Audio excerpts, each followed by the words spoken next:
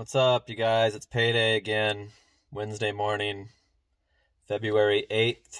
I just got my Gopuff payment, and they screwed around, shorted my pay again, so I'm a little annoyed by that. But I do these videos to show my credentials and to show my strategy of how I only work part of the year, most of the year, and then I take the, June, July, and August off for sure, and sometimes some of the end of May. So I wanted to bring that up again for the new subscribers and the new viewers, that this is just my personal strategy on how to play the gig worker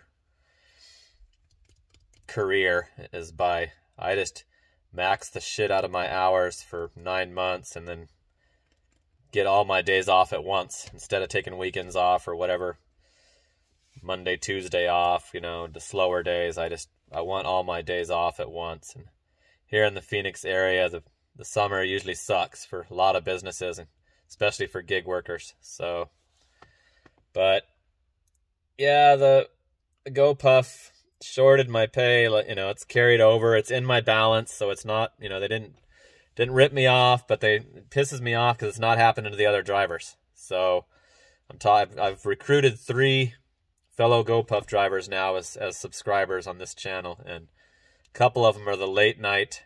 They work all the way till it closes on Sunday, just like I do. So I don't know. It's not happening to them. Their pay is matching their deposit's matching their pay screen. So I don't know if I have to stop working Sundays to prevent this, because I'm showing my damn pay to thousands of people every week. So why the hell is it? It's only this shit can happen to me, But I'll show you what I'm talking about here. I had a decent week. I had pretty good without DoorDash. I'm doing just fine. So let me show you the total. There's the Gopuff that just came through. And it should have been like $9.99 and change.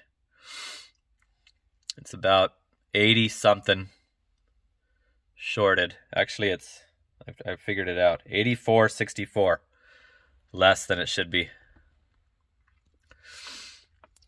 There's the Uber. Uber is always a little different, but not a huge amount like this Gopuff. It's like a tip short. So this total for the week that I actually received is $1,707.67. So just over $1,700.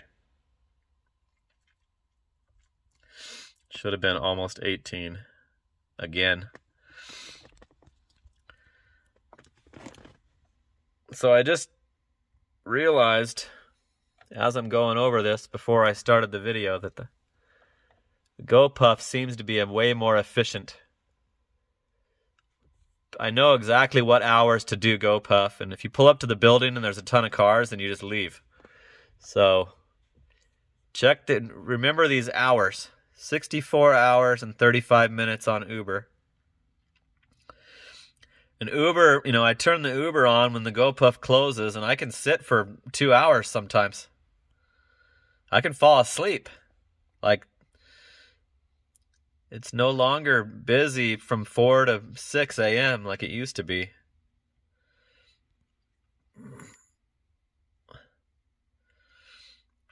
$110 deliveries.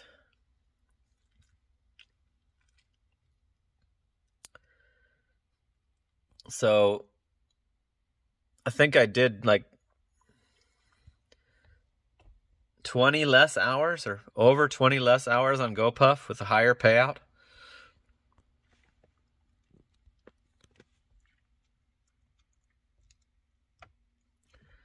So here's my current balance, and there's the available balance. So my pay is in there, but why are you screwing with it? It says that it does this on Tuesdays. Process your weekly pay on Tuesdays. So why is it not correct? What could possibly cause them to not give me my whole week's pay? and carry it over if they do it on Tuesdays. Because Sunday at 2:30 or Monday morning at 2:30 is when the place closes. That right there should be my weekly pay and should be correct.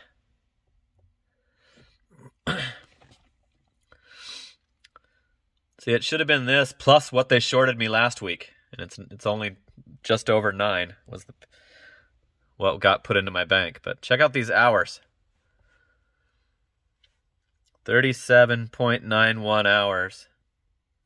Uber's was what, 63 for less money, so. But I'm only doing the Gopuff. I mean, if I pull up and there's nowhere to park, then I just drive off and do Uber. So that's kind of why, but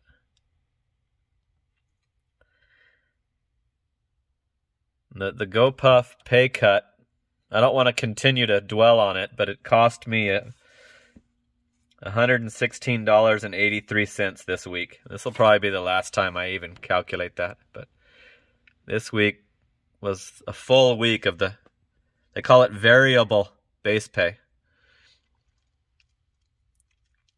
Got the bonus.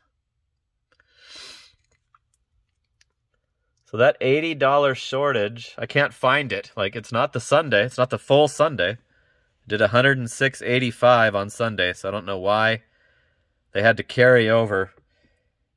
What was it? $84.64 is what they carried over to next week's. Let me show you I'm going to show you that, how it says variable.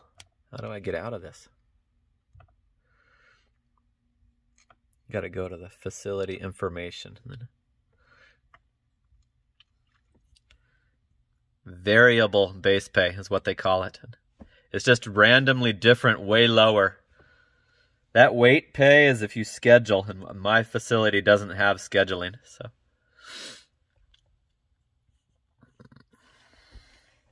So now instead of $3.25 per delivery, it's just whatever they feel like doing. And of course they massively slash it when you're doing multiple. I did a 5 delivery for the first time. You get 4s, you get 3s, you get doubles. So it's worth it, and I like doing it better. I like the work better. You don't have to deal with the restaurant's bullshit. And we can't make the shake. Can you call them? You can't substitute a damn shake. They're like $8. You can't substitute it. There's nothing in that Jack in the Box that's going to substitute that shake. So this app, this gig work is way less stressful. You just pull up to the building, wait for it to alert you that you've got some, and you go in and grab the bags out of the bin numbers, and then you go to drop them off. So, but you do no tip orders. It doesn't show you you can't cherry pick. You have to just take what you get and do it. So it's way different, and I probably wouldn't even have tried it if it didn't get deactivated on DoorDash. So, but I like it better. Actually, like it better. I feel better during the Gopuff shift than I do, declining all the stupid ones that Uber gives. Uber's been giving me the stupidest, like, far away where there's no way there's not another car. There's no way that there's not another car right by that restaurant that I've never been to, that I never will go to.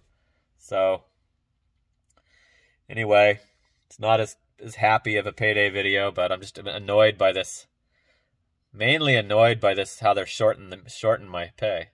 And I don't want to not work this Sunday on Gopuff because it's Super Bowl Sunday and they sell beer and White Claws and liquor and chips and soda, and they sell everything. So I know the Gopuff will be way busier all Sunday over Uber Eats, because last Super Bowl Sunday, when I was doing just DoorDash and Uber Eats, it wasn't even any better. So, and I know that the Gopuff it was awesome last Sunday during the playoffs. So anyway, we'll see what happens with that. But I might test out the week after Super Bowl Sunday. I might test out not doing it on Sundays because I'm tired of them screwing with the pay. So there's no one I can call about it. And, you know, it pisses me off more that they're not doing it to the other drivers, my fellow Gopuff drivers. So if you call they'll just give you the overseas call center. So I don't think I can resolve it by trying to take any action on it. I just have to figure it out myself and cut out the final day of the week, or I don't know what would cause them to short that $80-something if they're processing it on Tuesday. I can't see any reason why I don't get the full pay, but only me, the guy that shows his bank's, deposit and compares it with shows the breakdown of the apps, would that happen to, right? So anyway, that was it, $1,707.67. So still got the decent cash flow going during the after the holidays, slowdown. So we'll see what happens this week with Super Bowl. All right, that's it for now. Talk to you soon. Later.